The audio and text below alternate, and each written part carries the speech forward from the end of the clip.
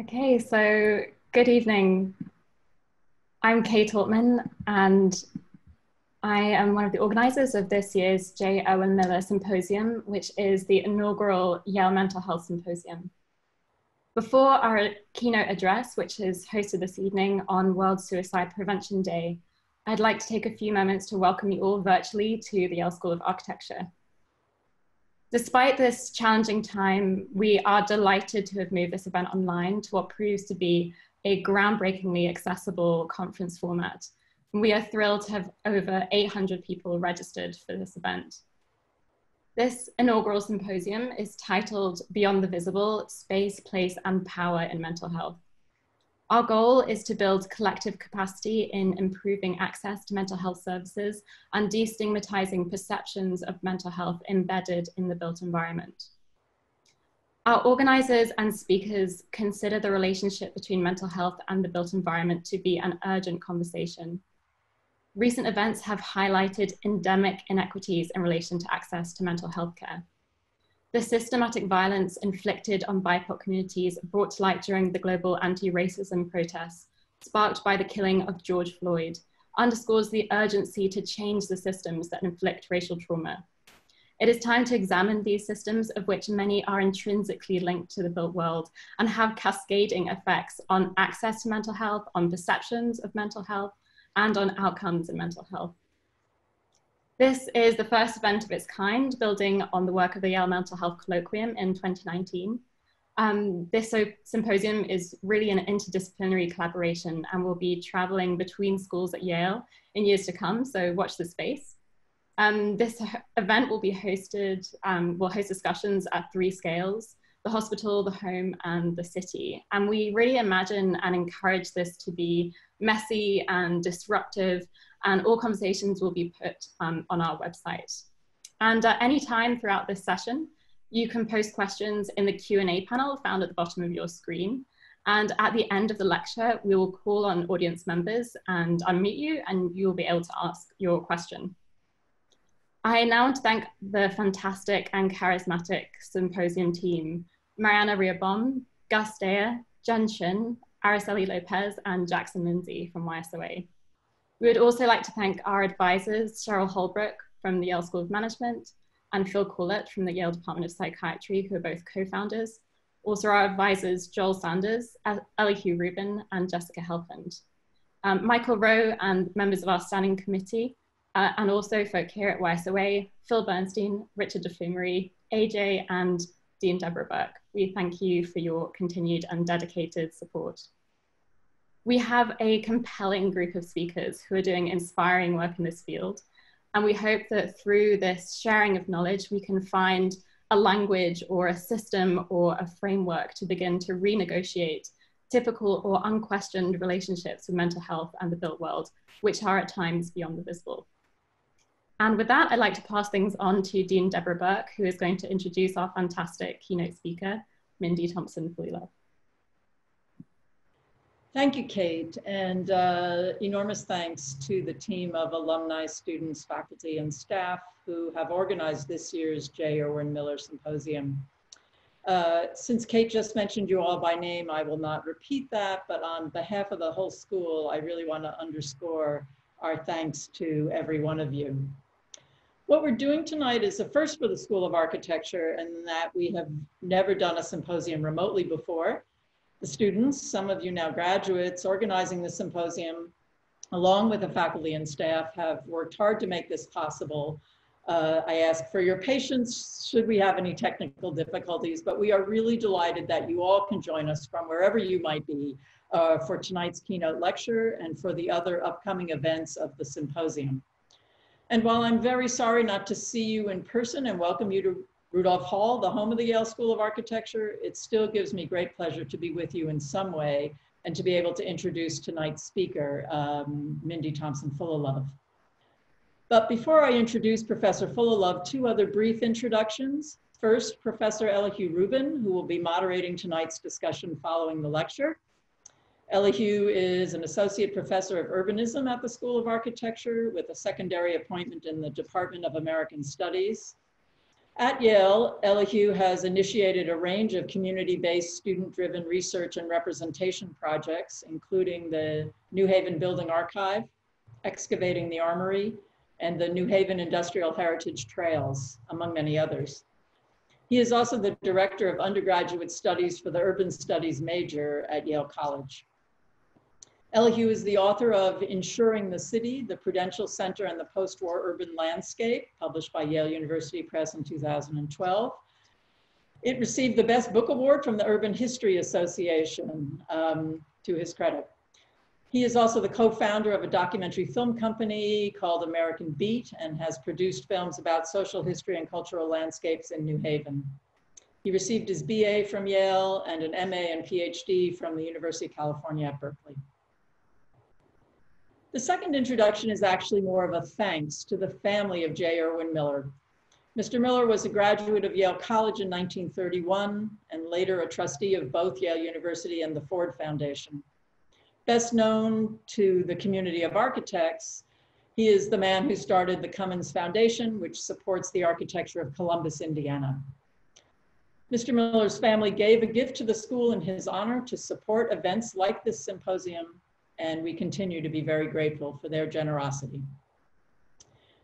The symposium, titled, as Kate said, Beyond the Visible, Space, Place, and Power in Mental Health, is the reason we are together tonight for its keynote lecture to be given by Mindy Thompson Fullilove.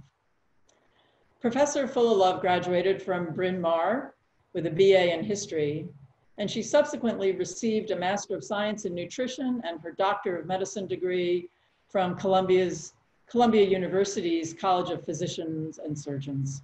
She's board certified in psychiatry.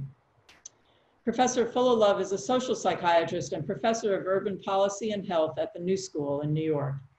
Since 1986, she has conducted research on AIDS and other epidemics of poor communities with a special interest in the relationship between the collapse of communities and the decline in health. From her research, she has published numerous articles, book chapters, and monographs. She has also written The House of Joshua, Meditations on Family and Place, Root Shock, How Tearing Up City Neighborhoods Hurts America and What We Can Do About It, and Urban Alchemy, Restoring Joy to America's Sorted Out Cities. A third edition of Homeboy, Come to Orange, A Story of People's Power, which she helped her father, Ernest Thompson, write, was released in May 2018 by New Village Press. She is co-author with Hannah L.F. Cooper of From Enforcers to Guardians, a public health primer on ending police violence, published by Johns Hopkins University Press, very timely in January of this year. She is also co-author of Roderick Wallace's Collective Consciousness and Its Discontents, Institutional Distributed Cognition, Racial Policy, and Public Health in the United States. Her forthcoming book is no longer forthcoming. It has just been released, I was delighted to learn tonight. It's called Main Street. Please order it from your local bookseller. She is the co-founder and board president of the University of Orange, a community organization and Free People's Urbanism School in Orange, New Jersey, which builds on collective capacity for people to create more equitable cities, which ties her efforts and ours at the School of Architecture very closely together. Please join me in welcoming Mindy Thompson Fullilove. You can use that nice little clap signal on your screen. Welcome, Mindy, and thank you for joining us. Yeah, thanks for having me. It's very exciting. What a great conference. I am a social psychiatrist, which means that I think about the social as the foundation of health. And it also means, in my case, that I think more about how does society create health as opposed to how do we manage disease. And so I thought I would just take you through some of what I think, which is very big picture and not so much focused on hospitals, homes, and cities, but even more big picture than that. And so that's what we're going to do tonight.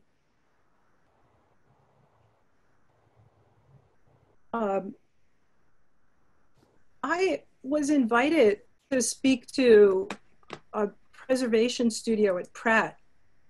And the professor said that he thought I would be the best scholar to talk about three things. Well, of course, I was very flattered that he thought I would be the best.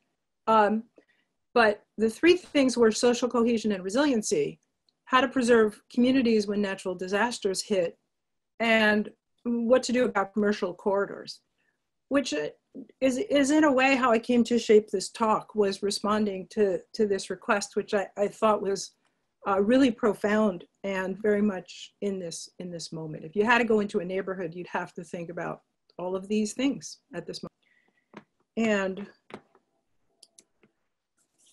But I was reading the newspaper this morning, as I do every morning, and Nicholas Kristof had this headline: "We're number 28 and dropping," which was a play on "We're number 1, we just won." A study that looked at social progress and index of social well-being said that the United States was number 28, having fallen from 11 in the past 10 years, which is very much in line with what I've seen and what I've worried about and what I've lectured about over that period of time. He pointed out that the index said we were number 1 in the quality of universities, but number 91 in access to quality basic education, number 1 in medical technology, but number 97 in access to quality healthcare, and number 100 in discrimination against minorities. And I think that's just a great window into, you know, if you're going to build anything, if you're going to think about anything, that we are number 28 and dropping. And that's really the fraying of our social fabric. How do we put ourselves back together so that we can do the things that you're supposed to do as a sound society? The headlines on the front page were equally chilling. Trump admits he minimized the virus's threat. And the security chiefs admitted that they silenced concerns about white supremacy and the threat that that poses to the nation. So not only are we in trouble, but the leadership is not facing the problems. And so this is kind of in the old days, we used to talk about miasma of disease. In a way, this is the miasma. That was discredited as a theory, but in a way, we need to bring it back, that there is a miasma. And this is what it is. So what are the social foundations of health? This map is something that is shown in probably every class in public health, and certainly every epidemiology class in medical school, and perhaps urban planners and architects know it as well. The very famous map made by John Snow of cholera in London in the 1840s. And it has a series of lines that show where the cases were. And the cases were clustered around the Broad Street pump. The story, somewhat apocryphal, is that he took the handle off the Broad Street pump and ended the epidemic. Apparently that's not what happened. But the point is that the infectious agent was in the water. And this revealed that sanitation could change diseases. The issue when we know there's a problem is what are we going to do about it? And that's certainly where we are trapped right now in the US. We have problems, what are we going to do about it? They were able actually, through urban reform movements at the beginning of the 20th century, to put in plumbing and clean up the sewers. So the environmental foundation of health is so important that disease rates fell before antibiotics or vaccines. So whooping cough, diphtheria, measles, scarlet fever, typhoid fever, and polio, all the rates went down. And this is fundamentally important, that how we shape the environment is the foundation of health. So people, when they think health, we've all been trained in the biomedical model, they think disease and they think healthcare institutions. But to say, no, there's health, there's our ability to function, there's our ability to flourish, that's health. And that is a result of how we organize society. In my training as a psychiatrist, the fundamental representation of the complexity of the world in which the person was to be found was George Engel's biopsychosocial model. This is one of his diagrams of that model, really saying that there's a lot of systems out there that are, I don't know why it does that. There are a lot of systems out there that are bigger than the person, and you can't understand the health of the person without thinking about those larger systems. I was in residency trained in family therapy, which got me started. But then when I started to study the AIDS epidemic in 1986, I realized that epidemics are really going out there into things as large as the biosphere, what we're watching now with this pandemic. When I started to study the environment, one of the first books I came across was American Building by James Marston Fitch, and this wonderful diagram of how the modern building takes the load of the natural environments off man's body, and thus freezes energy for social productivity. But the converse is also true, that if we let the environment fall apart, those burdens are put back on us, and then we have to deal with them. So this is what I've been studying for a long time now. Addressing Professor Shabab's request in my own terms, he had asked me to talk about resilience, but I am very much of the school of thought that resilience really means you're so resilient is code for you're on your own, sorry. So it's a term I resist. I use the term social integration. In terms of thinking about a disaster falling on a community and how do you preserve the community, I think you have to understand what we've come to call fracture on fracture. In this moment of disasters, there's a convergence of disasters. And finally, if you want to think about commercial corridors, I think you need to think about main streets. So to start with the first of those, Alexander Layton is the father, in my view, the founder of the social psychiatry that I have really spent my career studying. And one of the things he said is that this social integration is what's the foundation for health, meaning the bonds of society, the ways in which we're connected to each other. If those are strong, the society is strong. If those are weak, the society is weak. And the strength of the social integration correlates with illness. So he thought of this on a continuum, that at the far end, everything is falling apart. You'd have a collection, and that would be characterized by the list you see. On the other end, you'd have integration, characterized by the opposite list. And I'd just like to point out one, that in disintegration, the concern is for the self. You hear people say, I, or at most, my family. Whereas when there's a commitment to the collective, you hear people say we. And that's really the key here, is that are people able to understand that their well-being is linked to the well-being of all? Thich Nhat Hanh actually thought this was so important, he invented the expression, we inter-are, I-N-T-E-R-A-R-E, a very important concept. This is from one of the 3 volumes of Alexander Layton's landmark study of Sterling County, where he compared disintegrated communities to integrated communities. And this is a photo from their ethnography of what they thought a classroom looked like in an integrated community. I find this photo from the Hill District in Pittsburgh to be a parallel. This is what education looks like in an integrated community. This is the Hill District before urban renewal and deindustrialization wrecked the foundations of the community. So that's the ideal. Just to go back, if I can convince my computer to do that. This is the ideal. This is what you want. You want calm and peace and learning. But what we have done to the American city is undermine neighborhoods with incessant policies coming from federal, state, and local governments.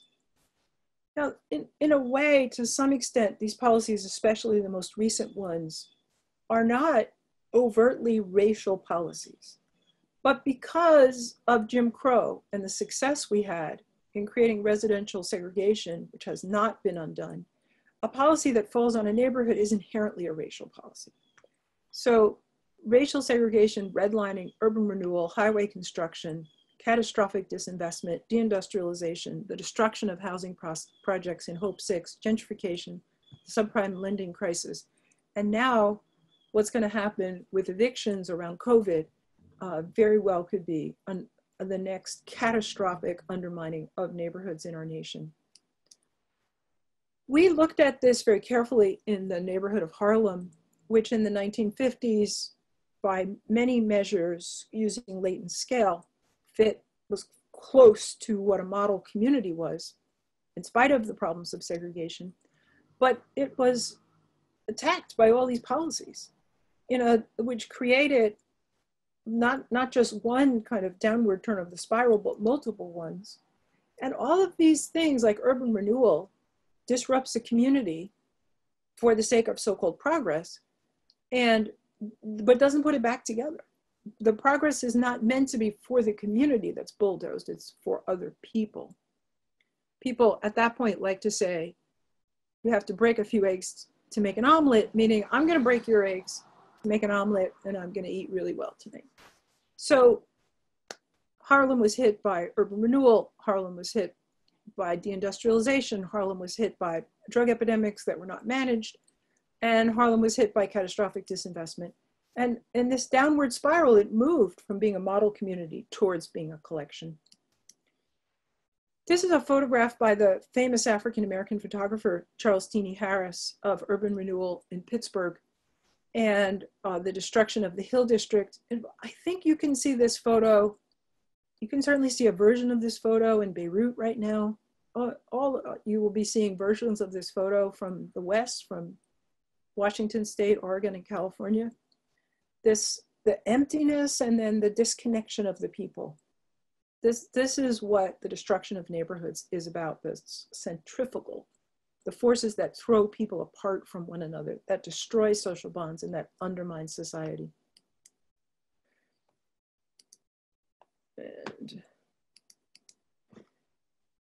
so this is a diagram that my colleague, Dr. Lourdes Rodriguez, made as part of her dissertation on our work after 9/11. And I love this diagram of the segregated city. I love the idea that it's like these little pieces of broken glass. And the point is that the segregated city, it's not a whole, it's literally in pieces. And so the problem is that when the trauma lands, when the disaster lands, it lands on the segregated city. And this is what we call fracture on fracture. So it's like, dropping a glass on the ground and it breaks, and then you take a hammer and you make the smaller pieces smaller. This is the people apart from each other and struggling. How are we going to put this back together? My colleague, Leslie Rennes, thinks of this as, what if there's a dike and there's a huge number of holes? So we're all the little Dutch boy. What do we do in that moment? And that is, I think, a really important image and thing to think about, because in this moment, we have this convergence of catastrophes that is, I think, going to strain every resource that we have. So we know that global warming is coming from the destruction of the environment, the same source as COVID, the brutal exploitation of the world's resources by worldwide capitalism, and that in this moment we're watching things that we have never seen before, the wildfires in the West, and yet refusing to act. So we have that catastrophe. We also have the use of racism as a tool of political power and political control by the Republican Party, and the endorsement of white supremacy as a correct way to act in the world, which has unleashed terrible violence and hatred. And then the protests, thank God there are protests, and what people have talked about as good trouble, using the term of John Lewis, the great civil rights leader. And then we also have COVID, and we are now at nearly 200,000 deaths, most of them unnecessary, depending how you calculate the statistics. So this moment is composed of these converging crises that seem to be in different domains of national life. So the racism and the response of Black Lives Matter, the climate change and COVID, but these all have the same source in how we live in the ecosystem. There's not more than one ecosystem, there's one ecosystem of the world. And the social, the way we organize the social is part of that ecosystem. And so all of these are, what is our relationship? What's the social integration of the people with the biosphere? While studying AIDS in the early days in the 1980s, I became fascinated by the failure of epidemic response. And I thought, you know, when you have a normal epidemic response, which sometimes you do, what is it that happens? And we found that there were these stages where there was recognition and making alliances and mobilizing resources and breaking the chain of infection. And so the question is, what, you know, why doesn't that always happen? What's going on? And I would just like to say that this failure to respond to crisis is really and truly psychiatrist territory. This is, you know, at the largest levels of scale, what psychiatrists should be thinking about. When you talk about the mental health of the nation at any level of scale, you have to talk about the failure to act. The whole point of social integration is that the group comes together to solve problems. The whole point of social disintegration is that it can't. It is a fact that the climate has changed. It's a fact that climate change deniers are running our government. It's a fact that people can see and feel the truth. People can see the photos of the wildfires. They can feel when it's warmer than it's supposed to be. But it's also a fact that they can't acknowledge, they can't speak the truth. It's a fact that climate change poses danger to every aspect of our lives. And it's a fact that no leadership is showing us how to get to safety. This is quite extraordinary. And this is, in my opinion, the mental health crisis of our moment. That we are faced with a convergence of crises, and we can't move because we are not together. So how do main streets fit into this story? I'd like to share some of my work on main streets. I've been looking at main streets since 2008.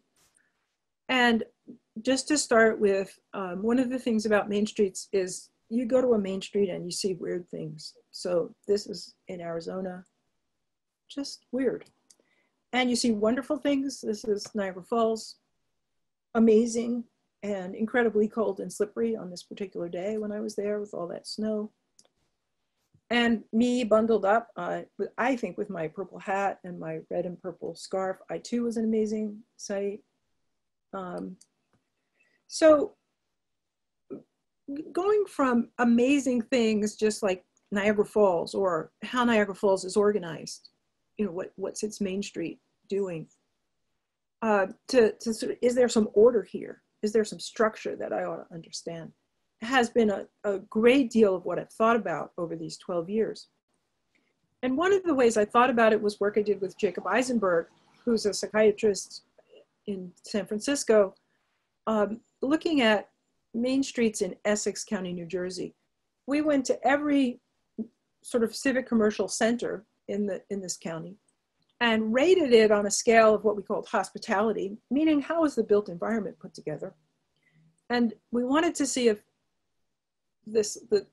our rating of its hospitality correlated with our rating of its sociability. Were people there?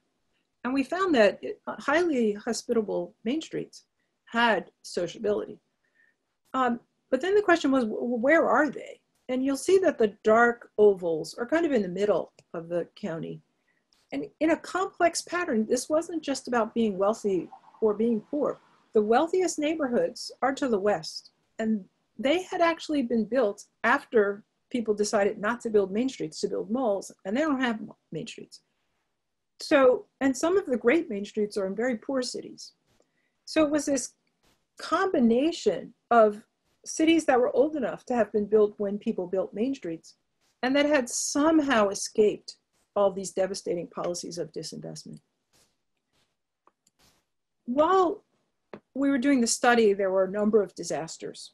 And so one of the ways in which we got to reflect on, is this important? Is it important that things are different, that some places have resources, some places are wealthy, some places are poor, some places have main streets, some places don't. And so I'd like to share my reflections about two places that you would not think of at the same time, Essex County, New Jersey, and Southern Vermont. So Essex County, New Jersey, these are some photos. On the left, you see some of the wealthy places. On the right, you see some of the poorer places. And in the middle, I just want to point out one of the great treasures of Essex County, New Jersey, which is Bragman's Deli, a historic deli, fabulous pastrami.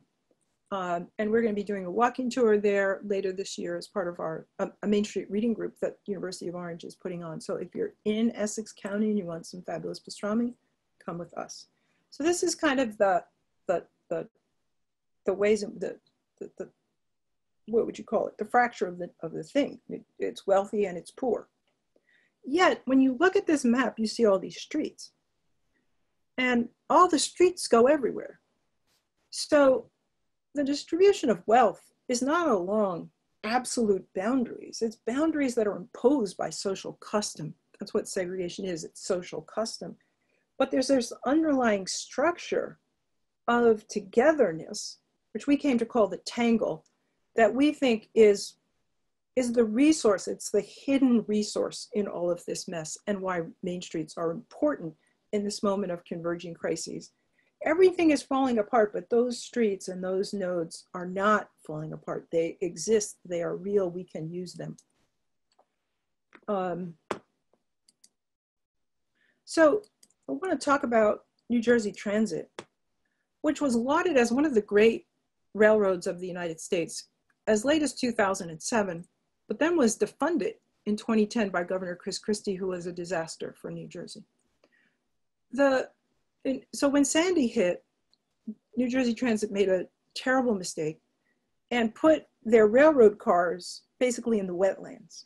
So one commentator said, if there is a predicted 13-foot or 10-foot storm surge, you don't leave your equipment in a low-lying area. It's just basic railroading. You don't leave your equipment where it can be damaged. That's what they did. So they've had a rebuild since then, but after basically 8 years of being defunded, it's taken a long time. This is the railroad that I ride to work when I used to go to work on a train. Something I remember from, was it years ago that we did that? But you could really get stuck in New York because they would cancel the trains. This is the whole map of the railroad lines, and I'm on the green line at Highland Avenue Station. So this train set of train lines is overlapping on the road lines as another system of connection in Essex County. But Essex County, as you can see from the distribution of high and medium and low hospitality main streets, is very fractured. So the county couldn't pull together to say, we need our trains fixed.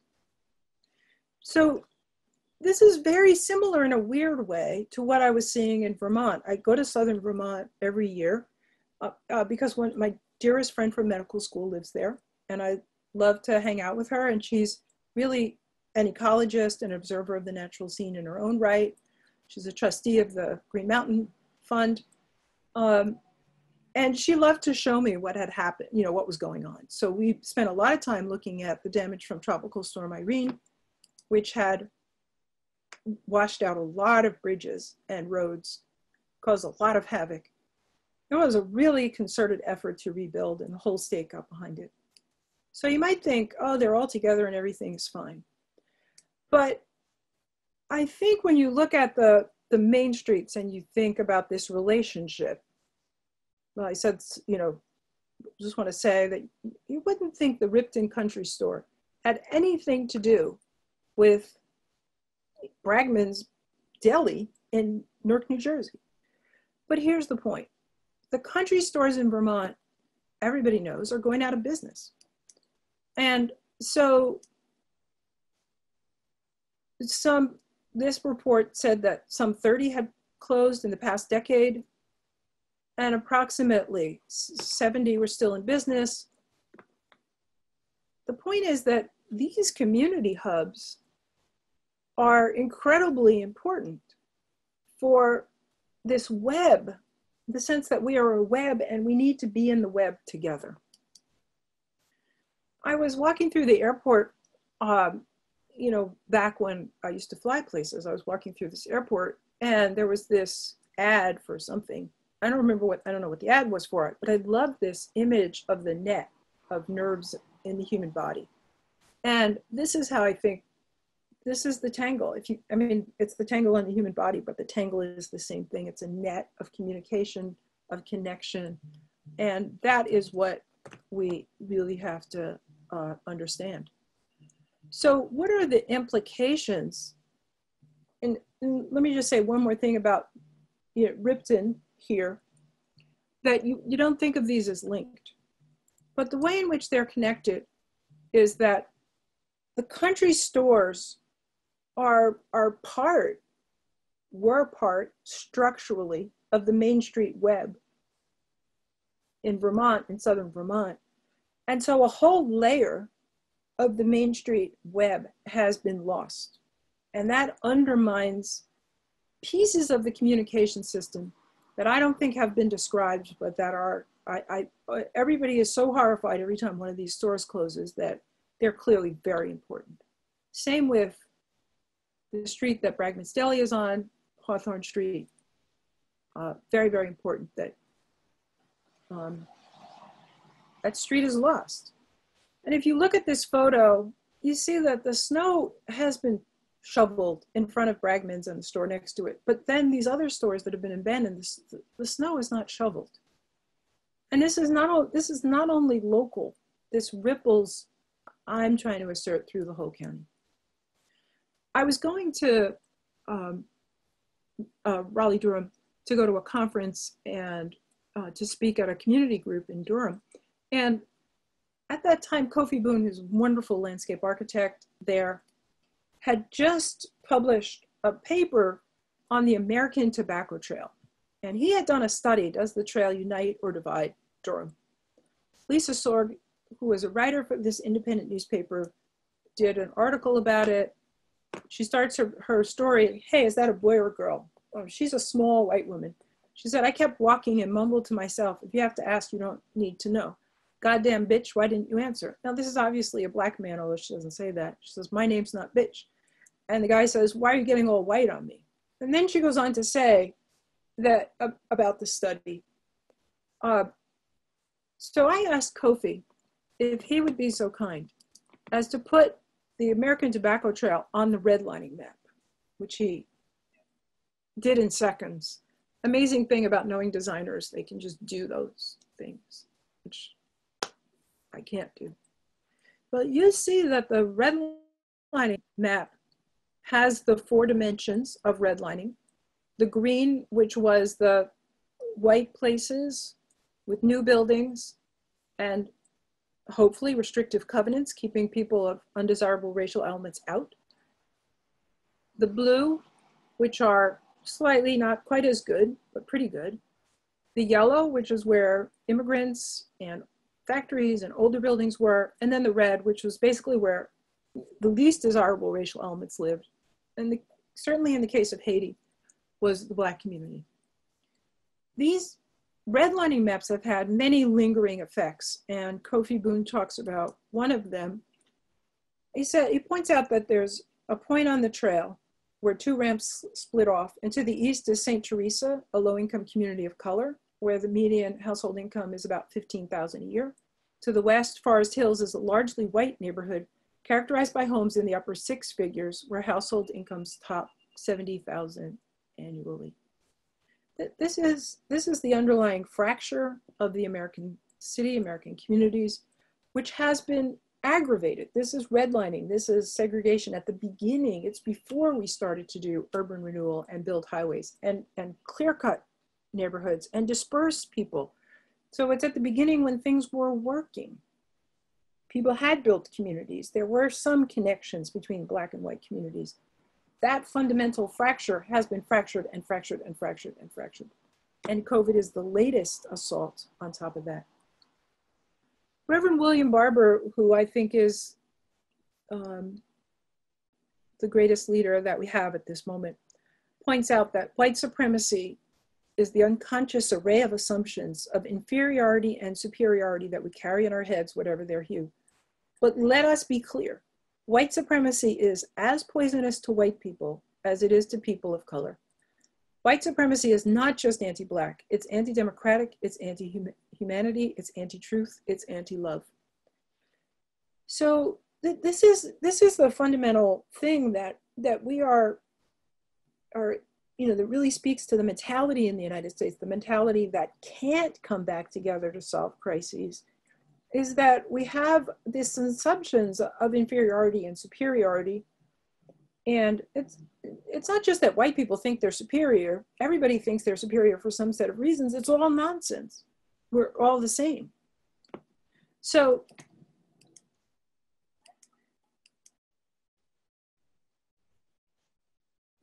this array of assumptions includes separateness, difference, and alienation from the other. What I want to say and argue most forcefully is that it blocks our ability to think ecologically. You can't think inferior and superior and think ecologically. You have to be able to think, as Thich Nhat Hanh taught us, we inter-are. And so it creates a barrier to response to climate change and all the converging crises. So we are stuck. When I was writing this, I was having the image that we're stuck on the tracks and the train is coming. It was very scary. And part of what's going on right now is that people are anxious, rates of depression and anxiety are up, people are very afraid. And actually, we are supposed to be nervous. We have converging crises and we have leadership that's anti coming together. They're driving us apart at the moment when we need to be working together. So we are stuck on the tracks and the train is coming. And this is profound. This is about mental health. And I think that really the issue here, the mental health issue, is that we need to transition from superiority consciousness to what I'm calling in this moment one of consciousness, that it's a new consciousness that's needed. People write about the end of the feudal era and the emergence of capitalism, and they point out that Shakespeare becomes the voice of the emerging individual, and that it's in Hamlet when he says to be or not to be, that you get the emergence of the individual. So perhaps Thich Nhat Hanh, in saying we inter-are, is the voice of the new ecological consciousness pointing where we have to go. Now, I've told you a lot of terrible things, and I just want you to watch this little girl in the white dress dance, because the joy and the potential and she just asserts herself and takes ownership of her dance. And I think that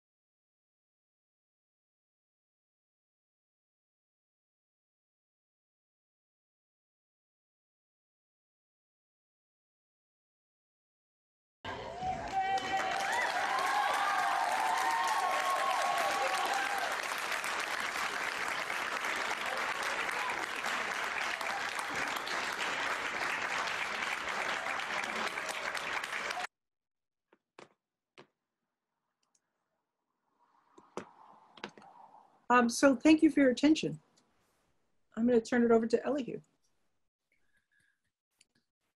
Well, thank you so much, Mindy. Thank you for that talk. And I'm applauding you, but I'm applauding on behalf of the hundreds of people who have tuned into this lecture, the many, many people who have registered for this lecture. I just want you to know, Mindy, that there may be people in our audience right now who have registered for this conference from all over the world.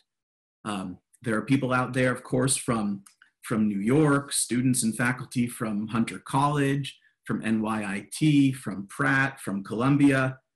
there are people in our audience now from University of Michigan, from Harvard, from MIT, from UT Austin, from UC Berkeley.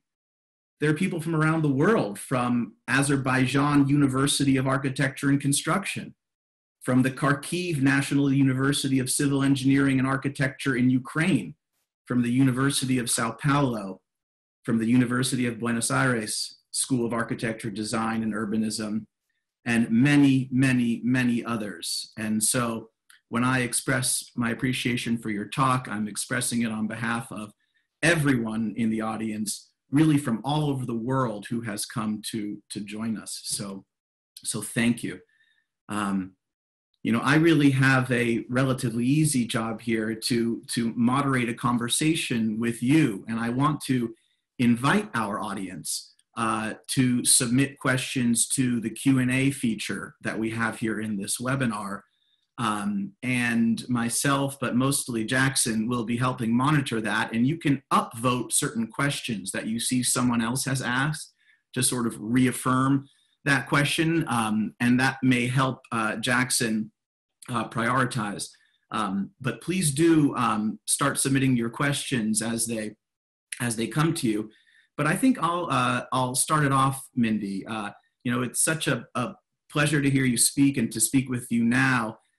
As someone who has admired your work for so long and keep urban alchemy and root shock close by, one of the things that you do in your work and in your lecture today is really generate a critique of top-down urban planning from the very start.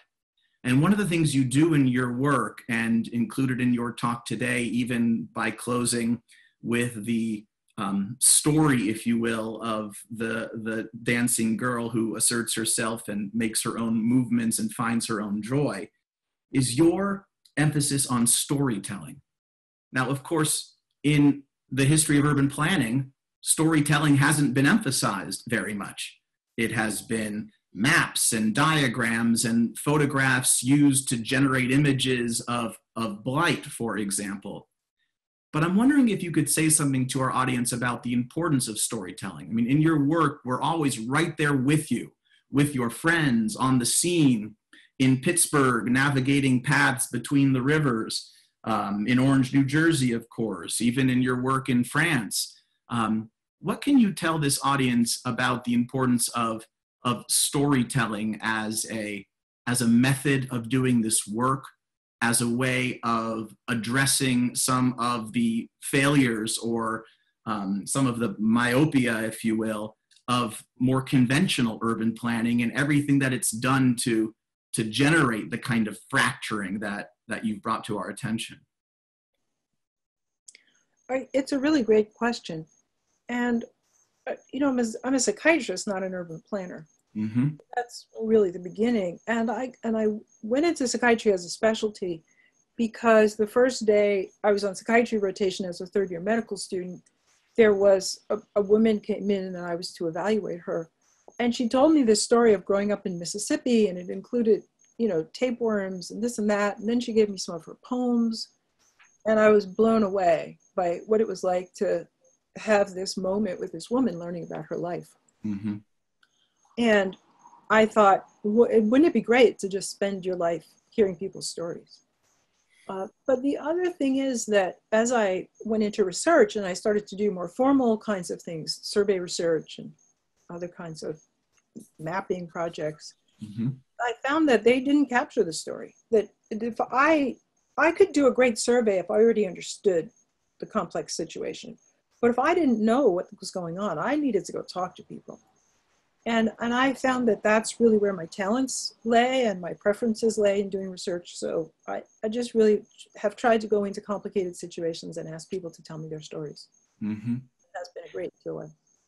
And in your effort to sort of identify the need for social integration and to link social integration to the site of main streets, could you say a little bit more about that? Are you making that link partly through the stories of the people that you're meeting in these places, or are there other measures that we can look to assess social integration?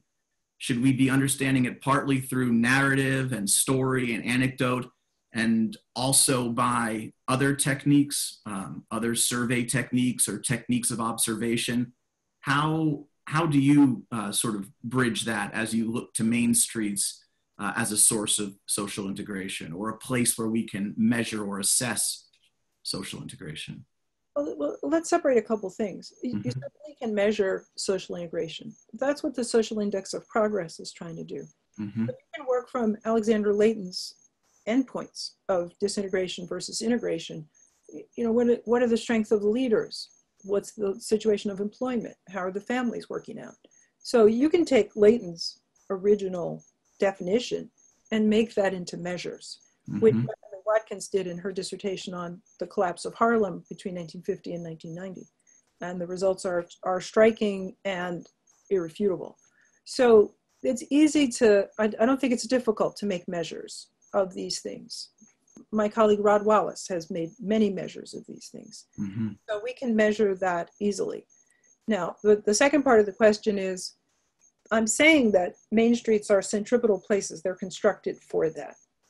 So I'm not inventing that idea. The architects and the planners who built these main streets and who designed them had that idea, you know, they evolved that way in human culture. And then the architects said, how can we refine this? How can we make it even more powerful? So the idea that you could go from something like a market to a main street is human history, right? How do we make it strong? They were meant to be places that pull people together. So my observation is they do. And the thing about main streets that's interesting is that it's very quotidian. You go there to buy an ice cream cone and then you go home. It's not like going to the Metropolitan Opera on opening night. It's not that. It's the ordinary things of daily life that bring us to this place, this amalgam of the social, the commercial, the civic, and the public space. So, love that. But it's not the opera, right? We can't be looking for glamour. It's the daily path of our lives that takes us there. So, I think that main streets have the potential to serve our society. We can easily strengthen them and get people to them. They're meant for that. Yeah. They just need our nurturance. Now, in this moment, when small businesses are going into deep crisis because of the mismanagement of COVID, there's lots to do on main streets to make them strong. And, you know, in the long term, how do we preserve small businesses, et cetera? But also in the short term, what can we do as pop-ups? How do we use that space today and tomorrow so that people can walk through the space and feel joy and feel a little bit of relaxation and see other people and cross paths and feel normal? So main streets are incredibly important in this moment of crisis. What we decide to do with our main streets will be part of deciding how we emerge from this. Does that make sense? It does. It does. Thank you. You know, we're getting a lot of really great questions coming in with many sort of upvoting of them. And I'd like to turn to our audience to get some of these questions. Now, if it were possible, we could ask them to speak for themselves. For example, there are a number of these I'd like to ask, but one question that jumps out to me right here is by Bob. Can we let Bob ask his own question here? Or I can ask it for him if that's just easier, Jackson. Yeah, absolutely. I'll get him opened up to talk here. Great. Hi, Bob. Hi, thank you for the lecture. It's been very enlightening. I've really enjoyed it. I'm an architect, and I see I was influenced by James Marston Fitch as well early in my career. I'm wondering, you know, what are the psychological treatment for climate change, racism, fracturing of the cities? What is the interlock between our built environment and that psychological domain that lives within us? Well, if we can talk about this on 2 time scales. So in my book, Urban Alchemy, which Elihu pointed out before, I visited with architects and urban planners in the US and abroad and discerned what I thought of as 9 elements of urban restoration that they were using. So I think that those elements of urban restoration are fundamental to the long-term repair of the ways in which we've destroyed our environment. And one of them, for example, is that we have to keep the city in mind. So segregation keeps us locked in our neighborhoods and we don't think at the scale of the city. So we have to think at the scale of the city to do the repair. But we're in a crisis, a deep crisis at this moment. So thinking more short term, not about the built environment, but in the social environment. What our team found after 9/11 in looking at the recovery of New York City was that organizations in the short term had the crucial role to play. Organizations could take up what we call collective recovery. One example that I think is one of the most powerful ones, the government was really dragging its feet about shutdown. And the NBA canceled its season. And basically everybody took the hint and said, oh, we're supposed to be shutting down. And they did. So that's an example of an organization recognizing a problem and being helpful to the populace. And every organization of any kind, a bank, a supermarket, a Boy Scout troop, any organization can say, what is it that's in our mission that we can do to help America feel better and to get through this crisis? And so that's where I think the action is right now. More short term. Yeah, thank you. And, I think of sort of a follow-up to that and representing sort of the interests of so much of our audience, which I forgot to mention includes many of our current students and many of our alumni and graduates of the Yale School of Architecture and many others, is coming from Louis Conway, who I think is also expressing a question from architects. Louis, are you out there to ask Mindy your question? Here he comes. Yeah, hi, it's Louis Conway here. Yeah, I'm interested in the role architects can play, not only in how architects contribute to the built environment, but how architects can advocate for integration within communities. What's the political role of the architect, not just the design role of the architect? Great question. So you may know that I served as a public director on the board of the American Institute of Architects and an honorary member of AIA. So I got to hang out with a lot of wonderful architects during that period and since. So I've actually, and they asked me that question, so I actually got to answer it. But the thing I'd like to say to you in this moment is that the political response is 2 parts. First of all, with the wildfires and with uprisings against police violence and with COVID devastating neighborhoods, many communities are in terrible trouble, and just terrible trouble that they haven't seen before. I think that the AIA's RUDAT program, which I think has the worst name, but is one of the great programs, is actually something that should be scaled up, and you should just be sending those RUDAT teams everywhere. This is like ask every architect to take a couple weeks and go someplace that's in trouble and give some advice. Both thinking very short term, pop-up strategies. What can you build in a week that'll make people feel better? I saw a video of a RUDAT in a community that had been hit by a tornado and they made a park in a week. And it was just, we need that. But secondly, all of us are in organizations. And so the question is to go to every organization that you're part of, your bank, your supermarket, your AIA chapter, and say, what is it that we should be doing in this moment to help? Now, I just want to say that broadly, as we've been conceptualizing this, we think that the great harm that's driving us apart, the centrifugal force, is Trump's insistence on racial hatred and fear. And that the centripetal force is about love. And we think of this as turn on the love. So my assignment to you is go back to every organization you're part of and say, how do we turn on the love? Absolutely. Very, very good advice for architects and for all of us. I really want to get to all of these questions, but I'm hoping we can turn to Trudy Watt right now, who has a really nice question here that kind of returns us to your observations of main streets. Trudy, Are you out there? Yes, I am. Hello. Hi, Julie. Thank you, Professor Fullilove. This has been such a wonderful talk. I'm very curious about if you might be able to say more about how you observe hospitality on main streets. And I ask that because to me, it seems like there would be a tension between maybe observing hospitality as sociability as you outlined it and the pressure to operate from a perspective of customer service in a touristic sense, which just feels like there might be something at odds between sort of profit and the notion of hospitality that you put forward. It's a good question, but we like to think about hospitality in that deeper sense. So the hospitality of like hotels and hospitalities of hospitals come from the same group.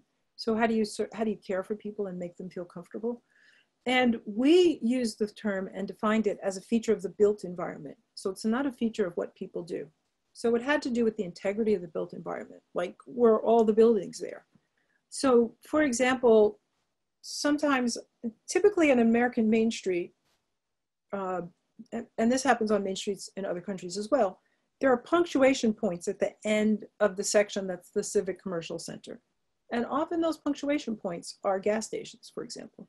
So something that has a different relationship to the street.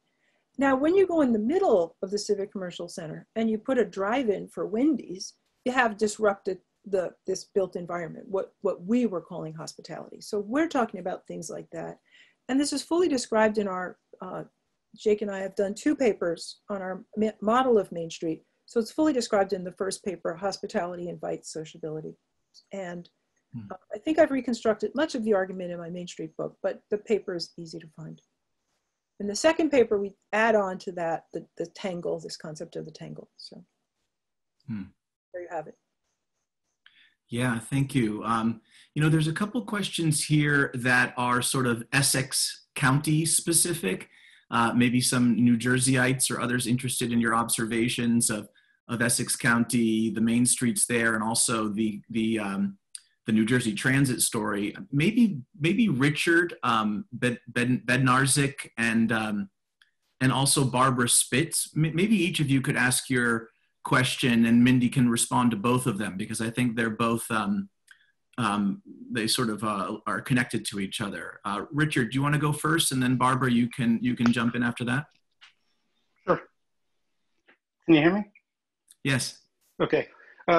I noticed I'm a lifelong New Jersey resident. I live in Bloomfield right now in Essex County, and I commute, before COVID, commuted to New York City every day. And I started to notice, looking along the train lines, that those were typically the more affluent, wealthier towns.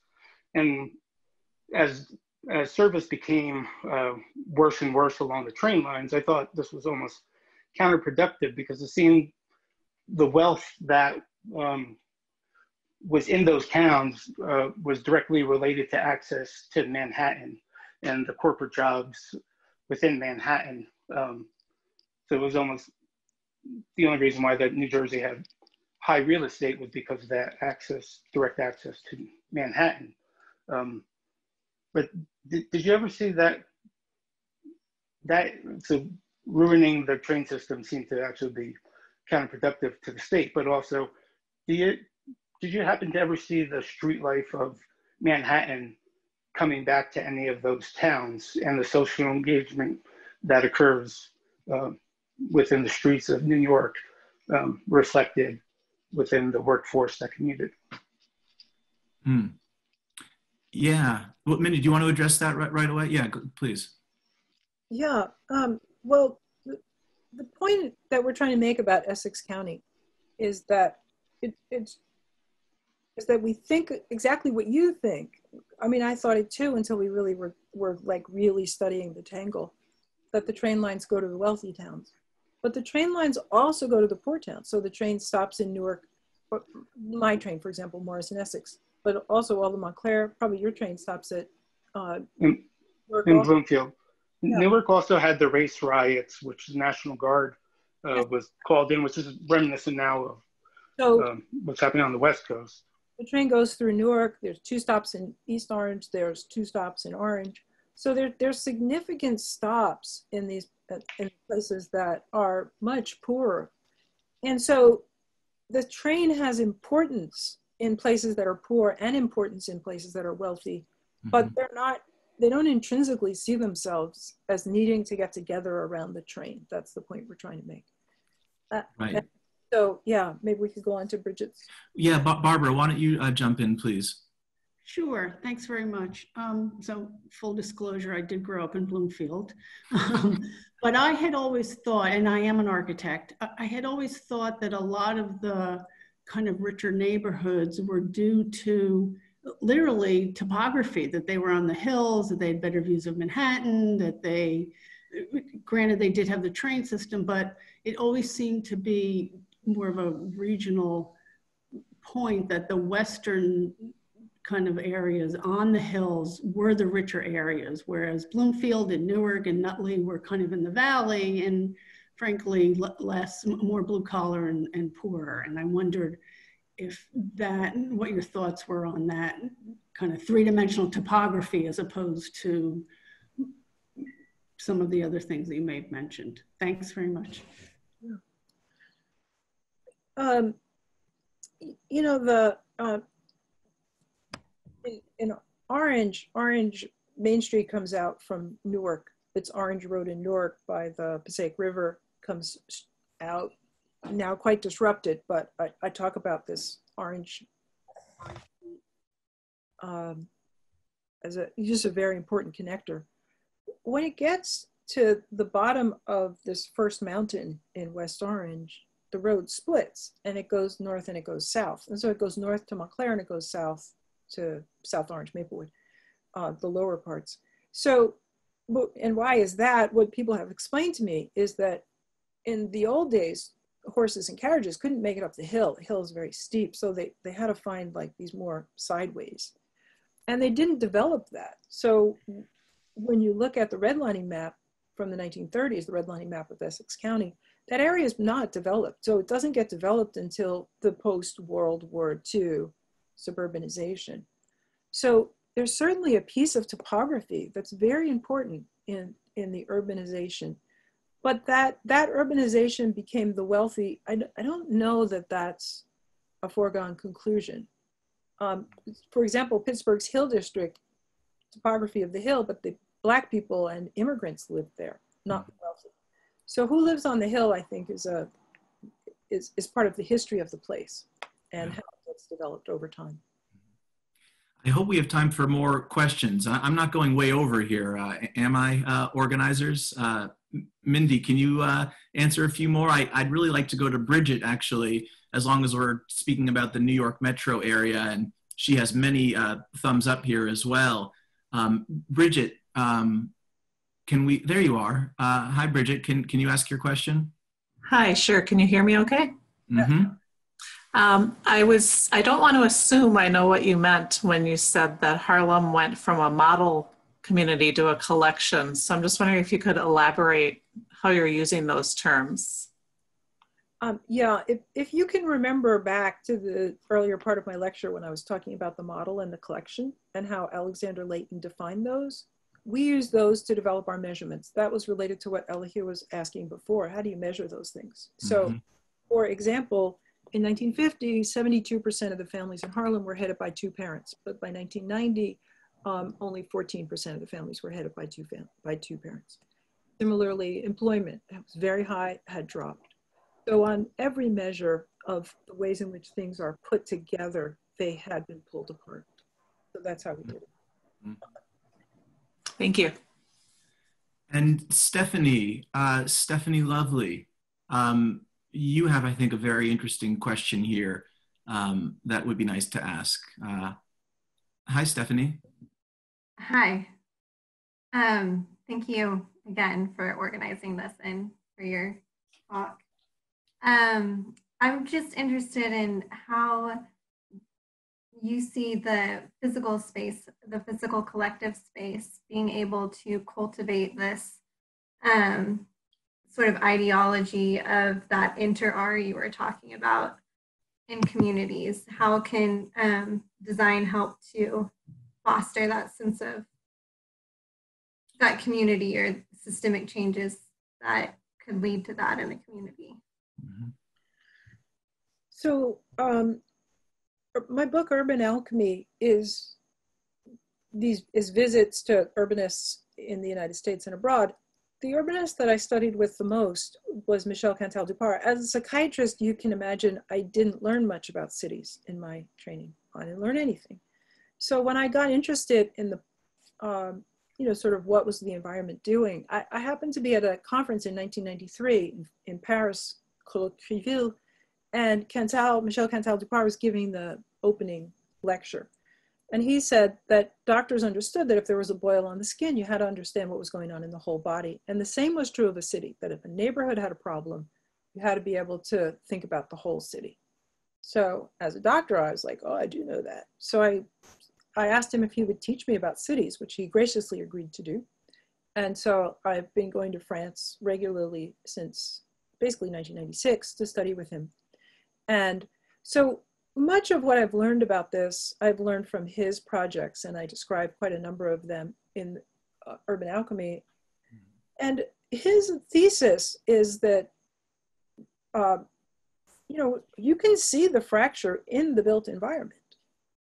And the job of the designer is to do that seeing and to fix it. So that the spatial reading of division is not so easy for those of us who don't have the spatial training of designers. But designers don't necessarily look for fracture. So, and then designers, I mean, look, we're in capitalism. Who pays architects the most is big capitalists, and make you design big skyscrapers and other kinds of things that don't heal the city. So, but the issue is that you do know how to heal the city if you look for that. So I think the trick is for you to look for it and then use your skills. How would you put those things together? It's thinking of what are all the millions of ways you can build a bridge between, say, two communities that are separated by a highway, or all the other kinds of tricks that urban planners have used to create fracture in the built environment.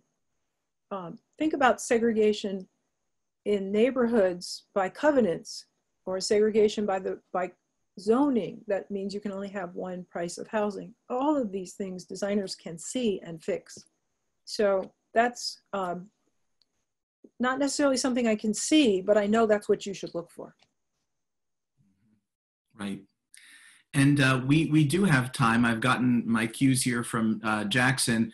I do know that a number of our current students and probably a number of our alumni are also looking to carry on the post-lecture tradition of having a cocktail. So I'm going to officially authorize our current students to make their cocktail now if they would like to. So that's okay. You can go forward with that for our last 50 minutes. Mindy, unfortunately, we can't do that ritual in this format, but I think a number of our students have decided to carry forward with that spirit. But let's go down the list here. Ken Harris has a really interesting question that I'd love to hear your response to. Ken, are you out there? Yes, I'm sorry. I was looking for the mute button there. No, we got you. How you doing? Good, how are you, Ken? I'm doing fine. Thank you so much for tonight. And I know, and we've talked a lot about, I always talk about kind of rebuilding and building, but I was just curious what your thoughts around what structures do you think need to be dismantled or demolished in order to make room? You know, because I think of like the prison system, because I know that in this country, they got the advice of psychologists and psychiatrists with regards to building supermax prisons. And then they were kind of encouraged not to do that because it's not going to be good for the mental health of the inmates, but we built them anyway. So I wonder, are there any structures in our communities around that actually need to be dismantled and demolished in order to make room for these new structures in the rebuilding of community? And I was on a team in France. The president of France had asked for teams of architects and other people from other disciplines to work together to sort of envision the future of the greater Paris region. And the team that I was on looked at, you know, we were all working together. And actually, it was very influential on my Main Street study because my job, which Cantal gave me, was to go around the greater Paris region and take photographs of all the different things.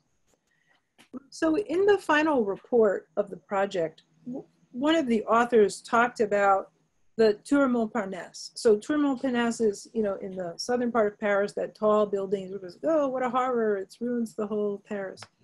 And, he was just riffing on, but maybe it's because it's like a giant building, but it's the only one. And what if you did things to make it fit better? And I think that that's really the question, because in America, if there's something wrong, you want to knock something down. But actually, in American urban planning or American urban problems, whatever the question is, the answer is move the Black people. So if you think about all the Black people that are in prison, if you go knock down the prisons, you're going to move the Black people, which, is just like, don't move anybody. Don't displace it, even from prisons. So the issue is we have a prison, we built it badly. How do we make it a great place? Everything can be redesigned. And if we're going to have fewer prisons, which is really the goal, then how do we make those ex-prisons useful to people? So rather than knock things down, it's what can we do with them? And then I am co-author with Hannah Cooper of a book called From Enforcers to Guardians, a public health primer on ending police violence. And one of the things that I loved was the proposals of Studio Gang around what to do with police stations. And I said, why not think of the police station as a center of conviviality in the neighborhood and how to do that in the short term, medium term, and long term. Very wonderful thinking. So I think that's the point, is not to knock anything down, but to figure out how do we make it useful in the new way we want to live together. Does that make sense? I know you're on mute. You probably can't find the button. I'm just going to think that you think it's okay. Ken? Okay. Okay, good. Yeah, let's go to Kelechi. I may not be saying that right, but Kelechi, could you come on and ask your question? Yeah, sure. And thank you so much for this amazing presentation. It's been so insightful. I think my question has been, because you brought up white supremacy earlier, and I've been working with some programs that have been federally funded, and now we were going to have conversations about race, but now it's actually been banned. So it's been officially banned. Any federally funded program cannot talk about racism, cannot talk about white supremacy. There's no more race trainings allowed. And I just was wondering what your thoughts are on that, or how can we keep having these conversations when they're officially banned?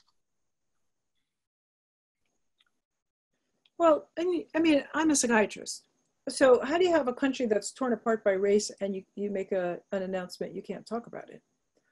During the AIDS epidemic, there many people were getting infected because they shared needles.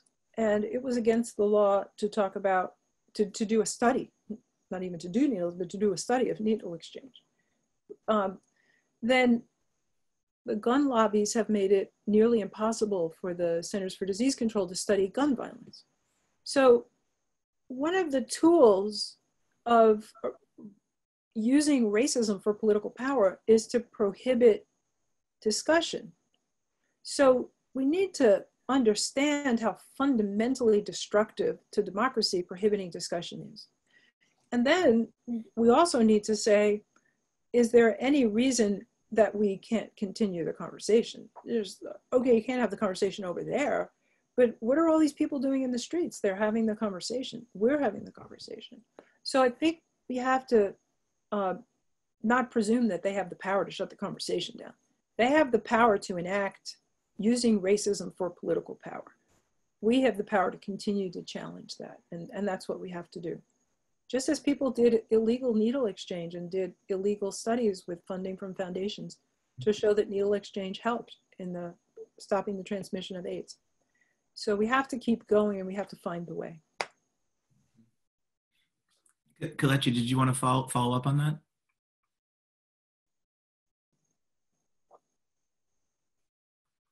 Okay, well, thank you. Thank you for the question. Yeah. Oh, no, I just wanted to say thank you.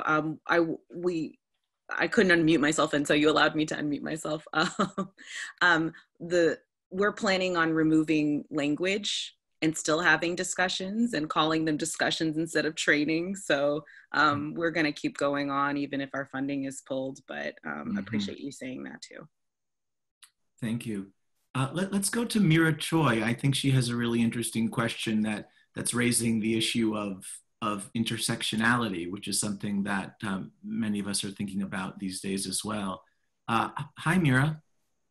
Hi, thank you so much for this wonderful talk. I'm a sociology PhD student, and I've been interested in understanding how spatial boundaries are set against certain gender, sexuality, and even age. So I was wondering how you understand like not only race, but also other gender or age factors that are contributing to shaping the place and its implications for mental health.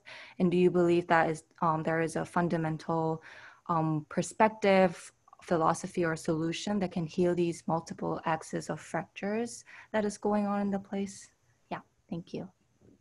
We did a project over the last 4 years called 400 Years of Inequality. And it was a project to call for observances of last year, 2019, as the 400th anniversary of Africans arriving at Jamestown to be sold into bondage.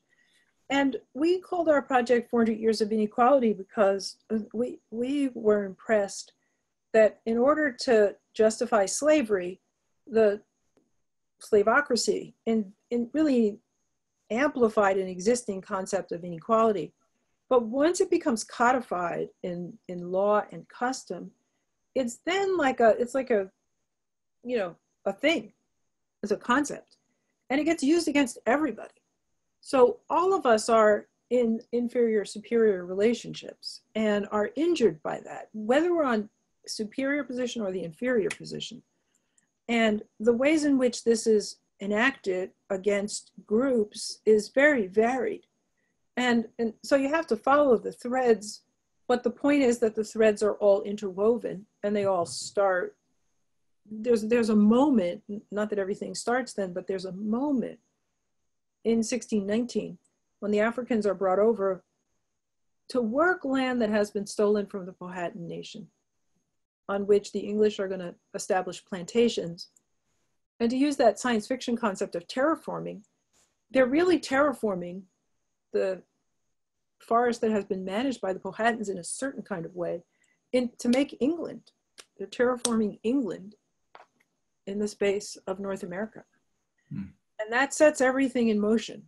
So I think I think it's very important to see that the injury of this inferiority, superiority thinking is to all of us, and to figure out how every single person is fundamentally injured by this. I think it's important to understand when we are allies and when it's our own struggle, but it's also very important always to know how each of us, I need to know how I was hurt, and you need to know how you've been hurt by this inferiority, superiority thinking, so that we can each wholly own that we need to overthrow this and begin to have ecological consciousness. Yeah, thank you. We have just a few more minutes, but I'd like to get to the questions here from Leanne Pfeiffer, and it also relates actually to a recent question from Celia Poirier. Leanne, can you come on and to ask your question? Hello? Yes. Yes, absolutely. The first part's a bit long. Thank you so much for the presentation. I'm going to skip to my question in the sake of the time. What are your thoughts on the cross-cultivation of multidisciplinary approach to the onset of a project through to the built realization, coming from an architectural and sustainable background where we're trying to do carbon offsetting and deal with other aspects, but with your expertise and on a social and cultural, this is what we need in our building process, but we need to convince our clients and the community that these is something that's critical in healing the environment and helping our projects. Can you let me know how we can start to include and make this discussions in the architectural community? I mean, you already know that it's important and that it makes a big difference. And I think at that point, you know, sometimes you just do things because they're right and you don't get paid for them. The difference is what Karl Marx called exchange value and use value. Mm-hmm. And Frederick Douglass, the great liberator, said most famously, you may not get paid for everything you do, but you can surely, I'm really messing up this quote, which I say all the time.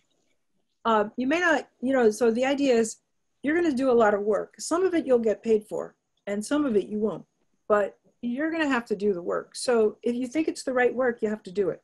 Many times in our research group, we just had to do work because it was the right work and we didn't have any funding for it. So I think that's where the rubber hits the road and you get to make your own practice be the best that it can be. You can't make it all about money. Oh, yeah. Here's the quote. You may not get everything you paid for, but you will surely pay for everything you get. Mm-hmm. Mm-hmm. You may not get everything you pay for. So. Right, right. That's a hard pill to swallow, but once you swallow it, then you get relaxed and you're like, okay, I'm on my own time, but this is the right thing to do. Mm-hmm. Where I worked at New York State Psychiatric Institute, they said that going to France was against policy. A lot of people did international travel, but my going to France was not okay. So therefore, I had to take vacation time every time I went to study with Cantel. That was not a vacation. One time, we went to 43 cities in 56 days. That was not a vacation. And then I had to come back and go back to work. So, and I, you know, or I had to take leave and not get paid at all. But I couldn't understand the things I was trying to understand unless I made that sacrifice. So there you have it. Yeah. This has been so interesting. I want to thank everyone for asking all these questions. I do want to do one last question because I think it's very appropriate to our current format. It comes from Tamara Roy, and this will be our last question. Unfortunately, we can't get to absolutely everyone, but Tamara, if you're out there, could you ask your question, and then I'll just very briefly wrap up and close for the evening. Hi, Tamara. Hi, thank you so much for picking my question. Well, I wanted to say two things. One is I loved your image of the fractured glass and repairing it, the little arrows of the repairing, and it made me think of soldering a stained glass window together because it's optimistic, right? And we're trying to put together something that's beautiful. And I think most of your work was tonight, at least that you were talking about, was focusing on how physical places do that or are starting to not do that anymore. And I think it leads to this question about digital space and the internet and how can we use the internet as a positive platform to try to form communities and heal some of those fracturing. And a subtext was really that there's so much fracturing on the internet and it can be very negative. People bring a lot of their negativity to it. And so how do we bring your optimism to it? And it's kind of a question for everyone. Like I walk away from this thinking, what can I do to enter a digital space and bring my own positivity and desire? And what you said, turn on the love. So that's my question. That's a great question. A friend of mine sent me a thing about there's a Japanese craft of soldering broken pottery with gold. It's exquisite, and I don't remember the name of it, but it's a like stained glass.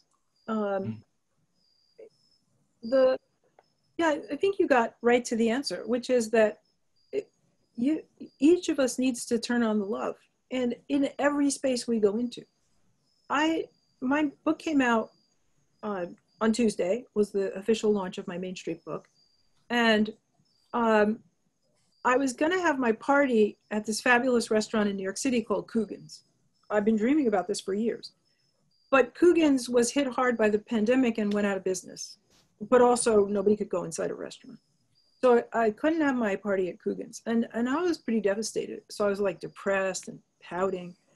But the University of Orange team said, well, we'll give you a party. And then out of kind of the talking to friends and you know, all the people we work with and all the people that were part of putting together the Main Street book came a party that was fantastic. And I don't really know why it was so fantastic. I mean, but somehow music showed up, and Andy Merrifield, who wrote the foreword to the book, was saying that it reminded him of Thelonious Monk, Easy Street. And then my dean started playing Easy Street, and it just went on like that. And it was so magical. And who would have thought a Zoom party could be so magical? But I think everybody brought their love. So that's my final say. We've all got to turn on the love, because Trump and his colleagues are sure pumping out the hate. Absolutely. Thank you so much, Mindy, for that really inspiring close to a fabulous kickoff to this symposium. Really, we are all going to be turning on the love, and it's been very inspiring, and we really can't thank you enough for being a part of this. I just want to say before we sign off for the evening that we are just at the beginning of a really absolutely incredible and inspiring lineup that our organizers, that's Kate and Mariana and Gus and Jen and Jackson and Araceli, our organizers have been working so hard to put together with the support of the school and our dean. And I just want to make sure people have in their calendar the next event, which is next Tuesday, September 15th at 1 p.m. That's Tuesday, September 15th at 1 p.m. Eastern time. It's the hospital panel, and that's going to be with Kelechi Uboza, who we heard this evening, a writer and mental health advocate, Christian Carlson, an architect, Jason Danziger, also an architect, and will be moderated by Matthew Steinfeld. And so we really look forward to that. It's nice to have things sort of stretched out here, something for us to look forward to. And I hope all of you will return and come back so we can keep building this community and hopefully live out some of the potential of having productive conversations that I think Mindy has really introduced for us tonight. So with that, on behalf of the School of Architecture and the organizers, thank you so much for being here. Mindy, thank you again. It's really been an honor and a great experience to hear this. So I'm gonna turn this back over to the organizers to the official sign off, but thank you all so much for joining us. And good night, Mindy. Thank you so much. And thanks to everyone out there. We'll see you next week.